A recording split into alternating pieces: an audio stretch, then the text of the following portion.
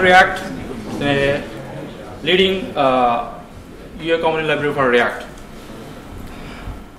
How many of you are using React? Okay. Yeah, as per Chris, React phone, right? Okay. Yeah, I'm not going to talk about all the popular single-page application frameworks. Now we are going to see which component library we need to choose. Till now we saw which framework we need to choose. Now we are going to see which component library you need to select in React code.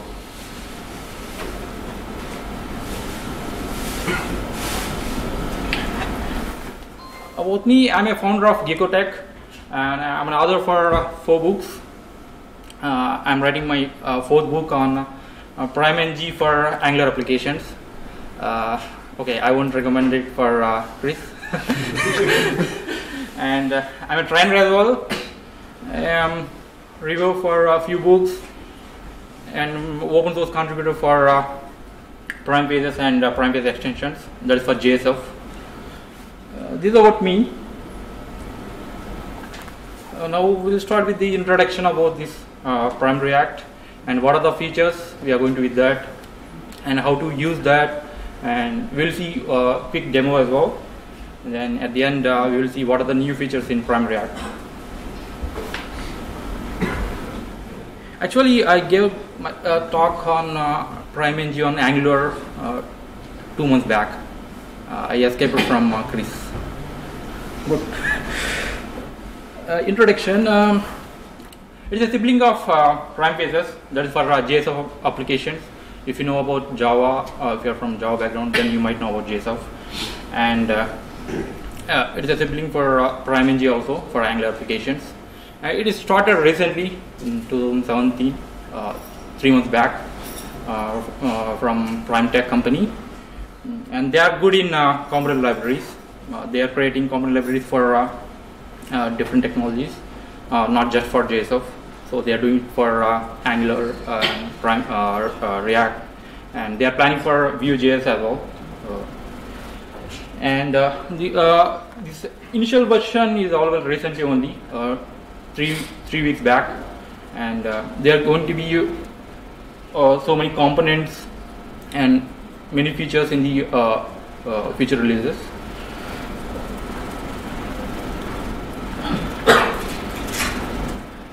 Why we need to choose this PrimeReact? First of all, why we need to choose these UI component libraries? We can go with the plain single-page application framework, right? But the thing is, if you want to develop in a large-scale applications, you don't want to develop from the scratch, creating the components, custom components, and getting the components from different libraries.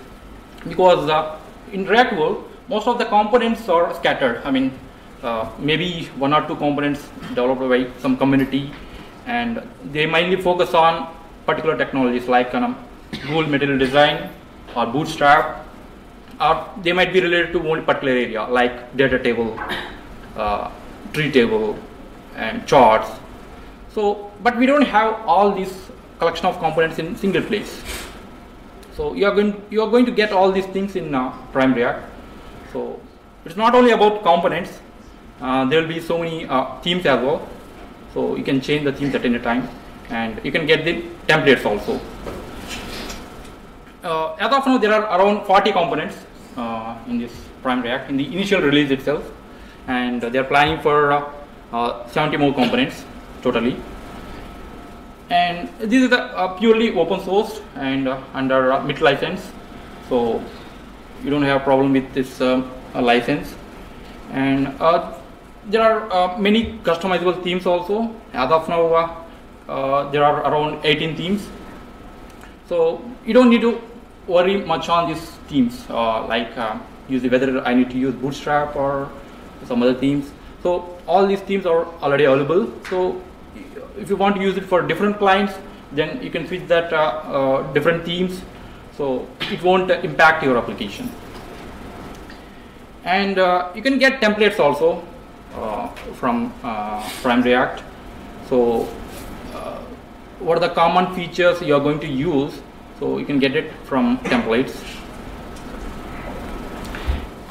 And there is a good community support for this Prime Tech, for JSF and this Prime Phases and PrimeNG. The same thing is applied for this PrimeReact also. And this showcase is very good. You can find all the documentation, examples, and if you want to develop any application, you can just you can get it from that showcase, so you can implement them. So these are the advantages of PrimeReact compared to other libraries. Where PrimeReact stands in React world. Actually, all these components are pure native components. So you're not going to integrate with other external libraries. So you don't need to worry on that. These are not limited to particular area. As I mentioned earlier, this is not just for Google Material Design, or this is not just for Bootstrap. Okay, you can use it whatever the external libraries you want to use. And this one is optimized for mobile also, not just for desktop. But this PrimeReact is mainly focused on web-based. Okay, it's not like for native, React Native. And what are the technology stack you can see in this PrimeReact? You can find HTML5, CSS3, and SAS technologies. And accessibility support, this is much required for users. And you can find Google Material Design as well. And for images, for quick response and all, inside of this PrimeReact, there are image sprites. So instead of using multiple images and making multiple requests, you can make you can create a single image. So and you can use it for across the application. So it will improve the performance. And there is a support for font awesome icons also. So you can use whatever the icons you want to use. And here it is preferred CSS over JS. So JS will take more time for execution and all. So wherever it is possible, CSS is replaced with this JS. And how to use this PrimeReact? This is very simple to use. Whatever the component you want to use it, just you need to import that particular module. For example, if you want to use the data table, you can get it from PrimeReact data table specific module. So you don't need to import everything. And how we will use this component is just like any other React component. Just like an HTML component, how we are going to use, the same thing will apply here. Here we are using input text component. This is a basic input text, and for this input text, themes will come by default. So there will be one default theme, so you don't need to worry about the themes. For example, hover, on change, and different events, the theme will change. So you don't need to worry on the CSS side. This is one of the template from PrimeReact. This ultimate template. So if you want to have some common use cases, then you can go to the templates, list of the templates, and you can choose which one is right for you.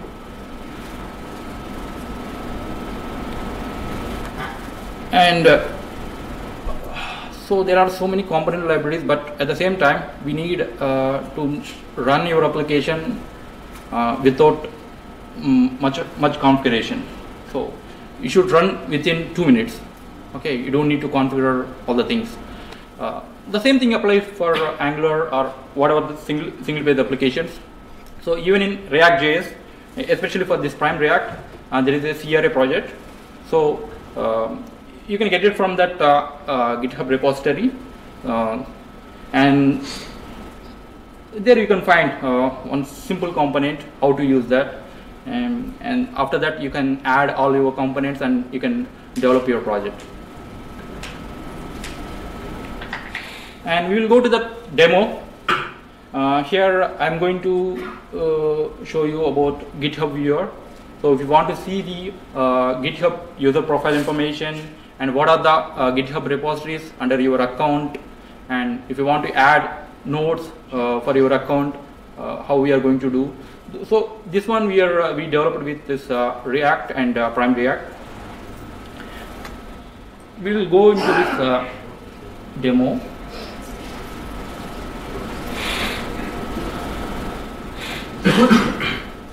Here we are going to access GitHub API. So for this we are using Axios.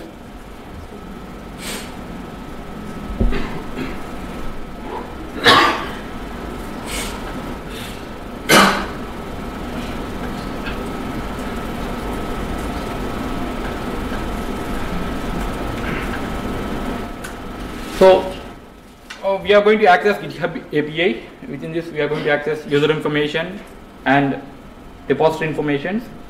So initially we are going to get this information based on the username, GitHub username, and routes we are going to provide through React route,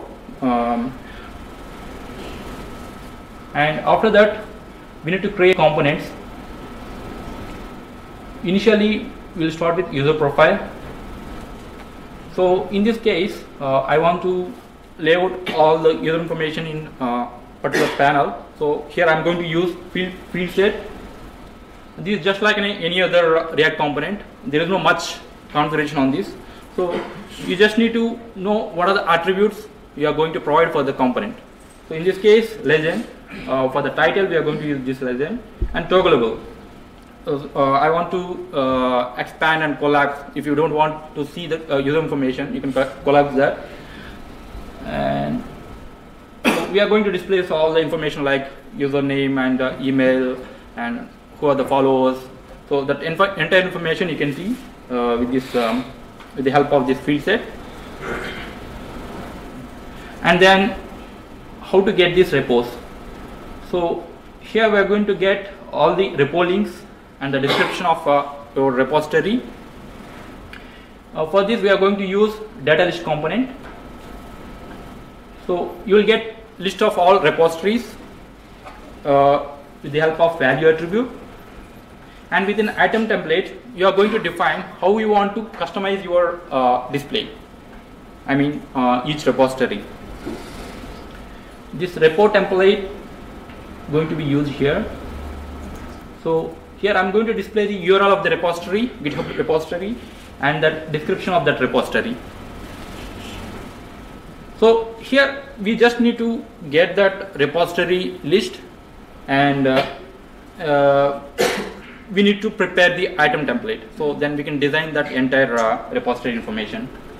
So there are many other properties also, like pagination, filter, all those things. So it depends on your requirement. And after that, how to add nodes to your repository. You can add comments and all those things. Here also I am going to use this data list component to display all the list of nodes. So now we are going to see that demo. So if you want to set any particular GitHub account, no, this is not the one. Yeah, here we can see that particular repository.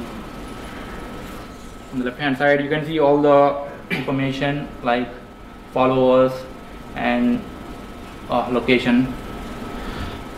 And then so here we are using this field set component, so you can collapse it and expand it. That is the feature from PrimeReact field set. And on the center side you can see the list of repositories, each one with what are the repositories under this account. I'm not able to maximize.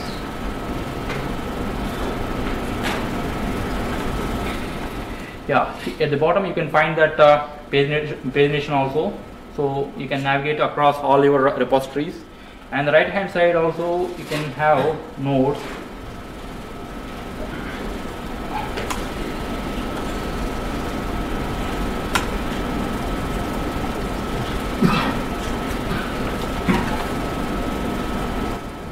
So you can add all your nodes for that particular repository. So you can find this GitHub information with this GitHub viewer. So that, this repository is there in GitHub, so you can check that. And if you want to add more features, you can do that.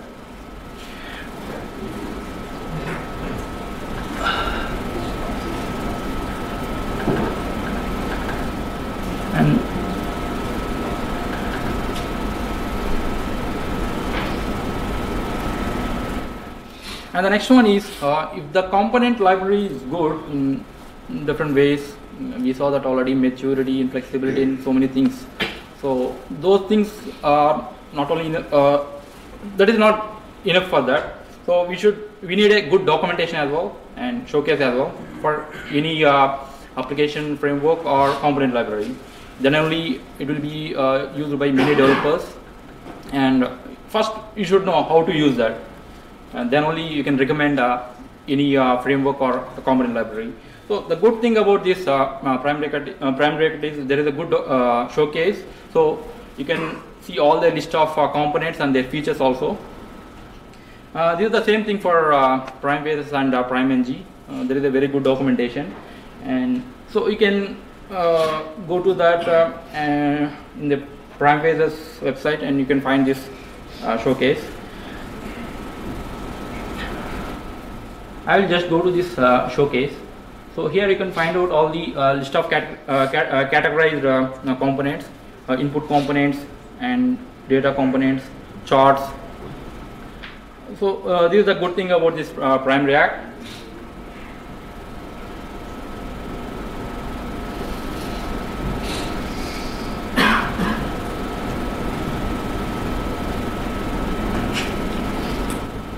And PrimeReact is in initial stage only.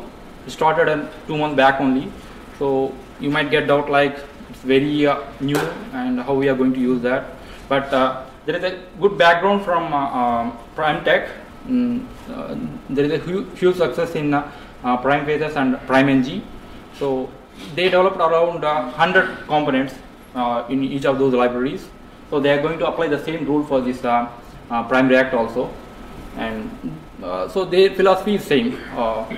So they are going to focus on the components. They already have all these themes and templates and everything in all these libraries.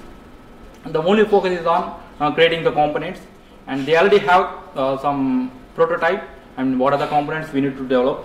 The same thing applies here also, and based on the community support also, they are going to create new components and new features also. And the next release, there is more focus on data iteration components like data table, tree table. So because most of the enterprise applications are using data components.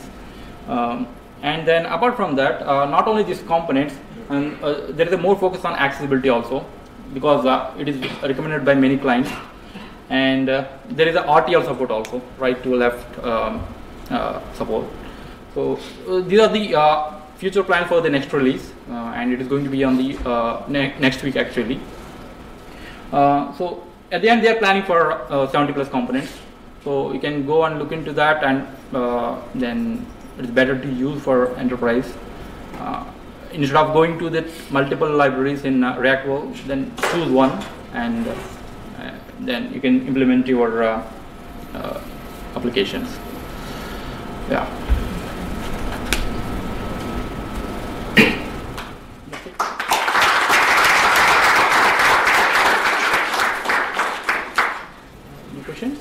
Any questions?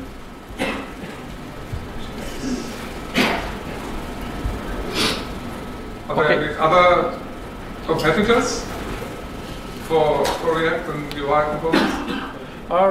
In React, there are a few component libraries also, like Material UI and React Bootstrap and React Toolbox. Actually, they existed from a long time. But the thing is, they mainly focus on few things. They are limited to particular area only. Either it will be on data components only, or either related to Bootstrap or material design. But they are not covering all the things. So, but if you take this PrimeReact, it will be applied for all kinds of applications. That is the main advantage.